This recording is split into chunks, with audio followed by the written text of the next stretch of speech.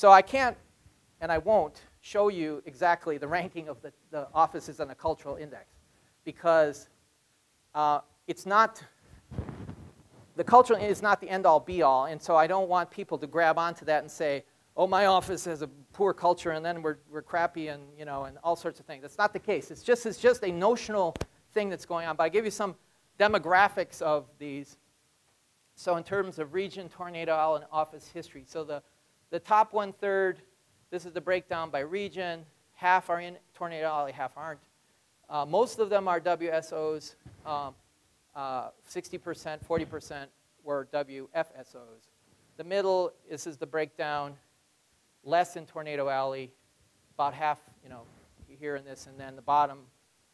So you can see some patterns here, but again, you couldn't point and say, these are the best offices, or the ones in tornado alley are the best offices, or the southern region offices are the best offices. There's all pieces to that puzzle. So now in 2010, so it seems that the culture of a high performance is enduring, that in 2009, 7 years after it was defined, the cultural index continues to be a good predictor of tornado warning performance at individual WFOs.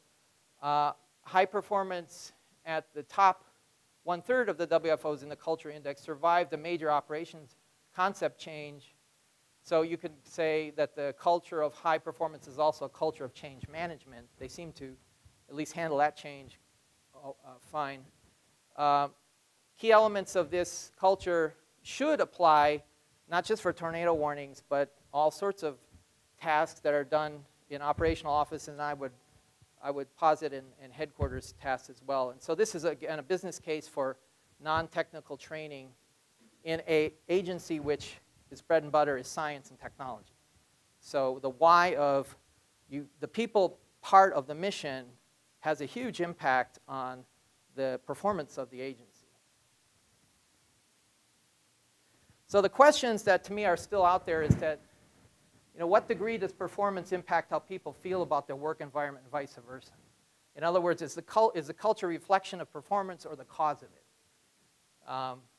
Certainly there's some relationship, maybe a positive feedback loop. Better performance leads to better, happier employees, better culture, builds on itself, and maybe a negative feedback loop going in the other direction.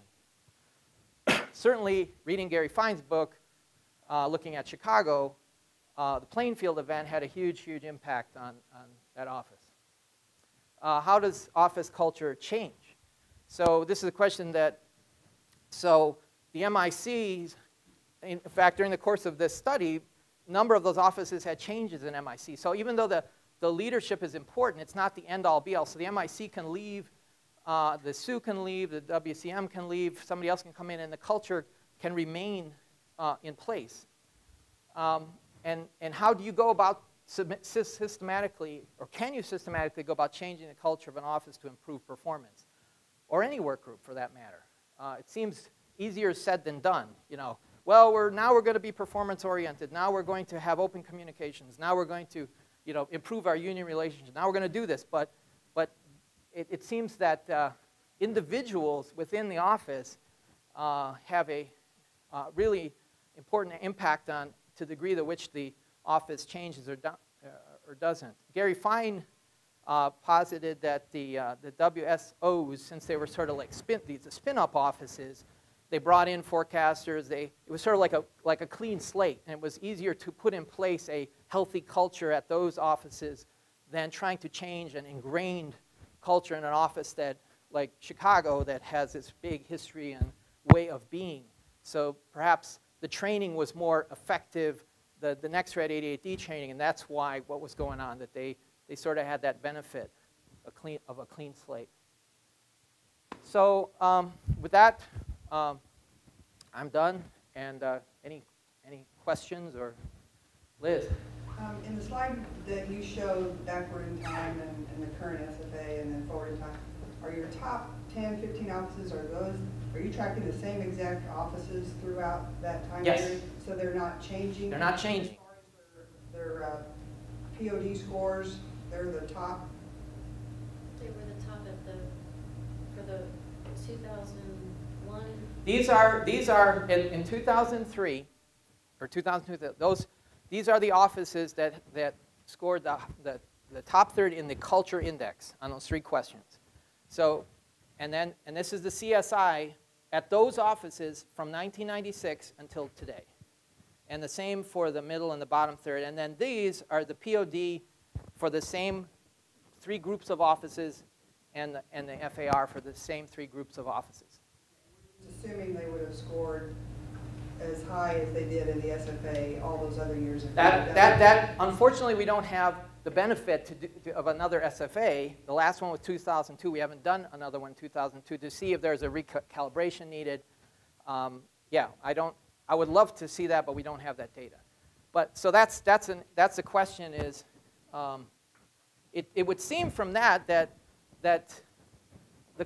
the culture it captured here seemed to have been in place before and seems to be reasonably in place still with some modifications. Again, this is a collection of offices on any given season, every given year. You know, things can happen. You can see in 2006 there was a anomalously low year. This was I think most of the activity was east of the Mississippi. The big outbreaks. It was a low year here in Oklahoma. Some of the offices in Oklahoma, Texas are in the top 13 or the top 1/3. So, yeah. Yeah, a couple of comments, I guess, and maybe some questions. We did a 5-year study of tornado warnings, and we found the strongest indicator was the number of outbreaks for that WFO. And I guess one question is, you excluded the sites WFOs with fewer than, was it 5 tornadoes during the 2-year period, or was it? Yes. And I think that's a little low. And I would guess that a lot of your lowest third are probably those WFOs with 5 to 10 tornadoes during a year or during a 2-year period. And I'd like to see this repeated with only those WFOs with, say, 10 or maybe even 20 tornadoes during a 2-year period.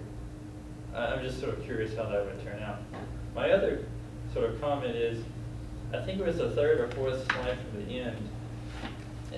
You had the WFO separated by like Tornado Alley versus non-Tornado Alley. And it sort of reiterated what I was thinking in that my guess is, as a meteorologist, I'm excited about tornadoes, and so if I was working for the Weather Service, I'd want to work in Tornado Alley. And so my theory would be that Tornado Alley sort of attracts the better employees. And so my question is, and it sort of looks like this bears that out, and that a lot of your top third are in Tornado Alley. I guess I'm wondering if maybe the offices, say in Tornado Alley, are just attracting the better people.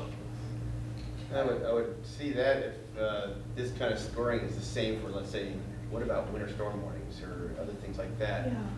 You know, Well, otherwise they're just maybe severe these are weather. just the best people in severe weather. Maybe these Yeah. are thunderstorm freaks that migrate to plains often. Yeah. Have y'all looked at, you did strength of storm, strength of tornado. Have you also looked at this with the tornadoes that have caused fatalities, like 0 to 1 or very large fatalities? No. That's the area that, based on the Simmons and Sutter thing, I want to look at, because I think that's quite a startling conclusion they came to.